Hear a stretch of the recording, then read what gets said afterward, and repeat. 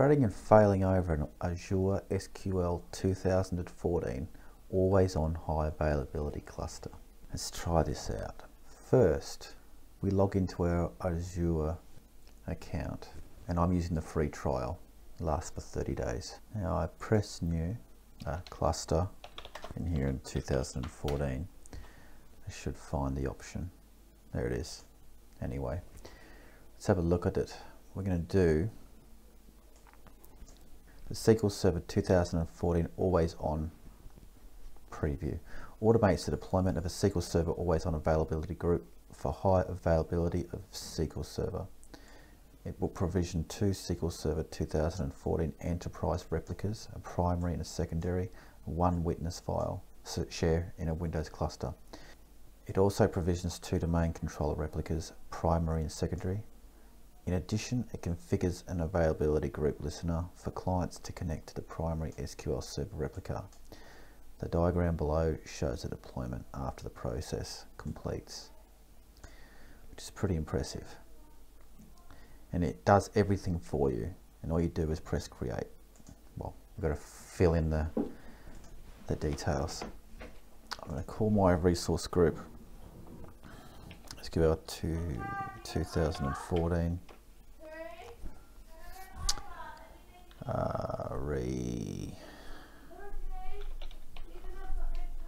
resource group.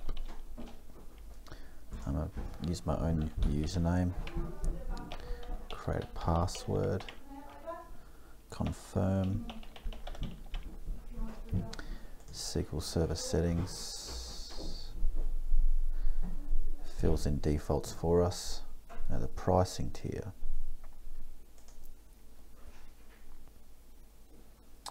I'll go with the default. It's actually quite pricey per month, £845 a month. I'll select that. Oh, that's not too bad. The file share witness is already pre-selected. Use the administrator password, it's all good. SQL service at contoso.com. It's interesting. Let's do that and press OK. Now to the optional configuration. Create or join a domain. It's all pretty good. Virtual network, subnet, storage account, using existing storage account. Default settings, diagnostics not configured. Okay. It's my free trial subscription, my location. I'm going to set to Southeast Asia. Create. Initializing deployment. Creating SQL Server 2014 Always On. Let's have a look at the progress. The resource group has been created. It's creating resources, deploying, and we can look at some of the steps as it progresses. This process will take roughly an hour to finish, and there are many steps that will update as time goes on. I'll leave that go and then we'll come back and continue. The deployment of the SQL 2014 Always On High Availability cluster was successful. Here it is here. Have a look at some of the final tasks, and there should be lots of tick boxes, or ticks, yes. There is. Everything was successful. So the first thing we have to do is log on to each of the servers, SQL 1 and SQL 2, and have a quick inspection. So we press connect, get a little RDP script. I can open that.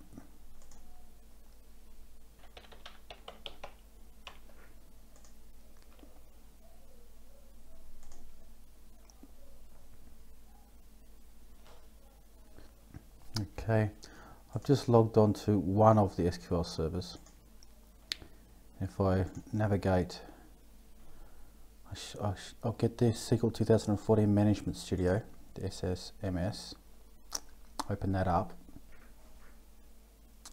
and just connect using Windows authentication.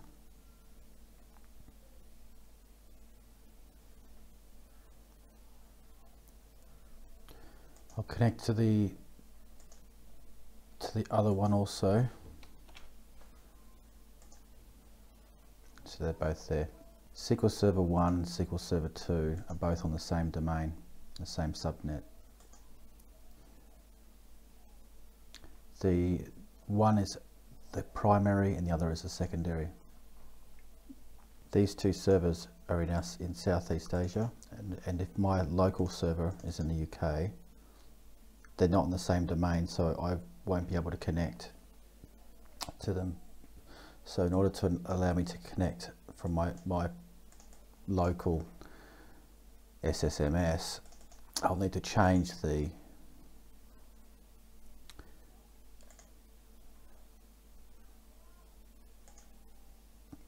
server authentication to SQL Server and Windows authentication mode on both servers.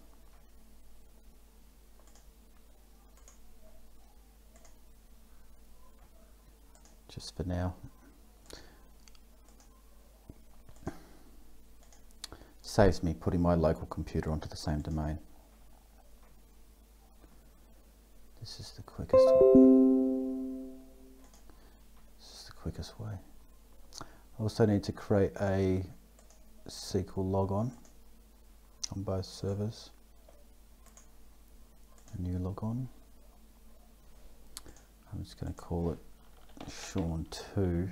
Whoops. I'm just going to call it Sean2 with a password.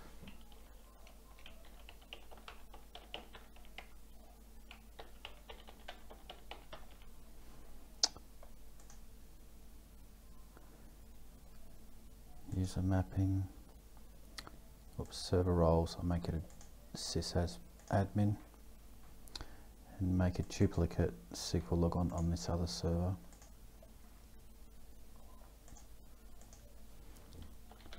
Sean2.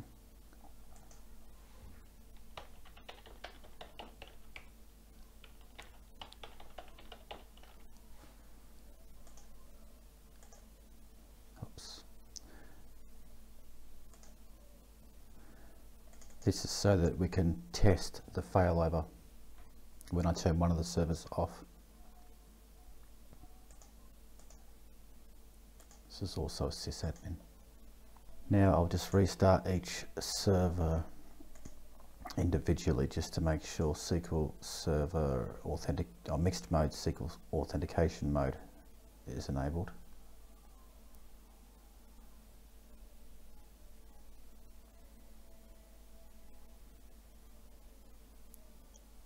And now SQL 2, restart.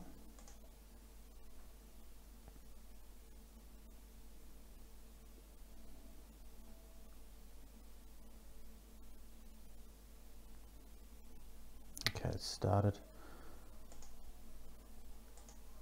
Let's just check the availability settings. That still appears to be primary. That still appears to be secondary. Okay, let's log on from the local SQL Server Management Studio.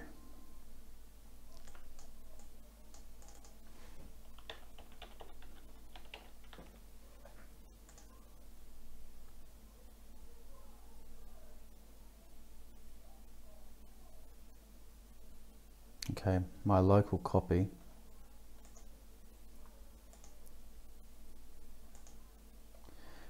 has connected to the primary version of SQL Server here. So this is the high availability cluster, these two here. And this is just an external connection to it.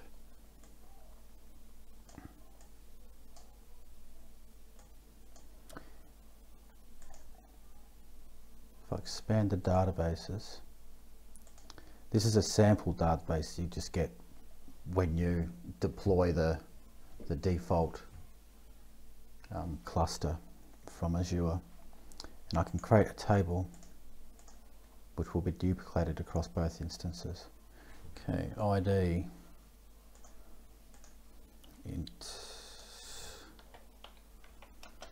no nulls, primary key, and a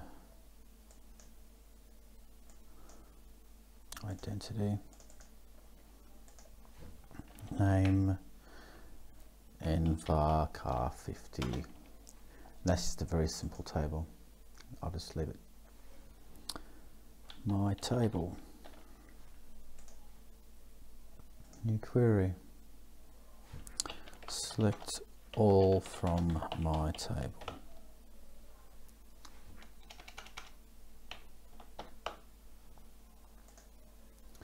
Okay, there's nothing there, so let's just add some values for us to test with.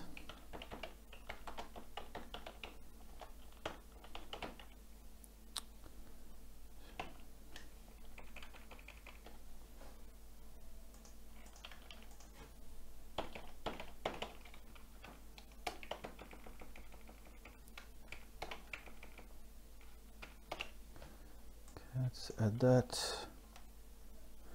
Let's select. There we go. We have some data.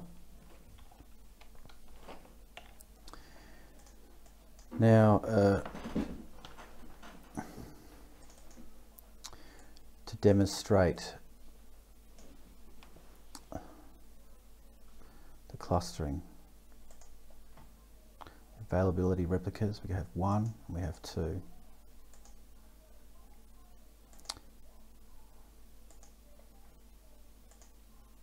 That's our listener. And the listener is redirecting our connection to the primary over here.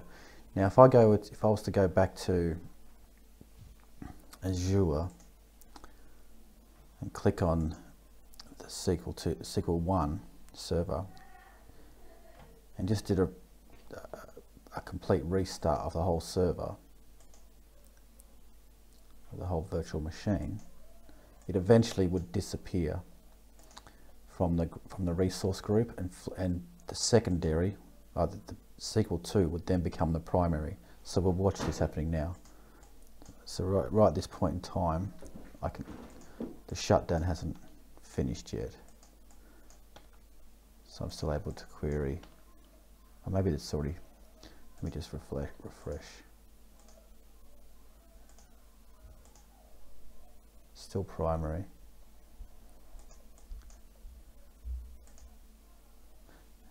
Shutting down. Okay, we've just lost our server. Okay, so if I was to, we've lost it now. Reconnect.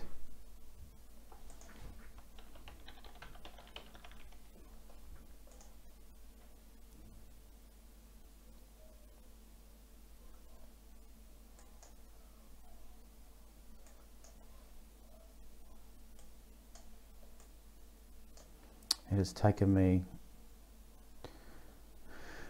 let's just watch this when I refresh. The primary and secondary have now been swapped around. So there we go. SQL 2 is now the primary. SQL 1 is still starting up. I can still select from my table.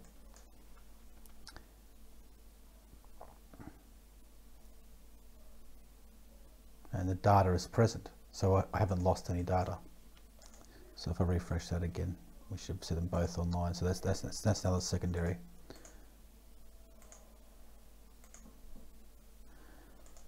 Another way we can look at this is to view the dashboard.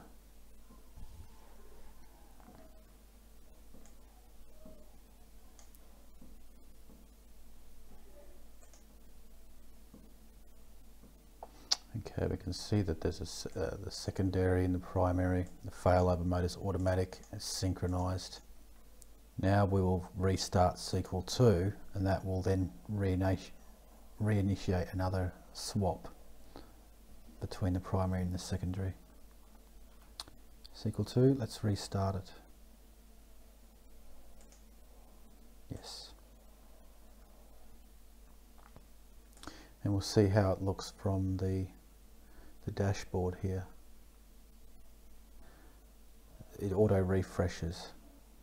An error occurred on the always on dashboard. Timeout expired.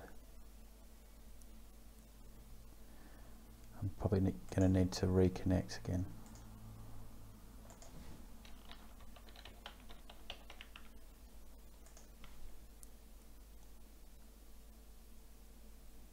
And we can see, we'll see that when I refresh, it will refresh. It should refresh automatically, and primary and secondary would have been swapped around. There we go. Critical warnings. Availability replicate is disconnected. It will come back. Data synchronization state of some availability database is not healthy. That is okay. Next refresh, it should just be back to normal.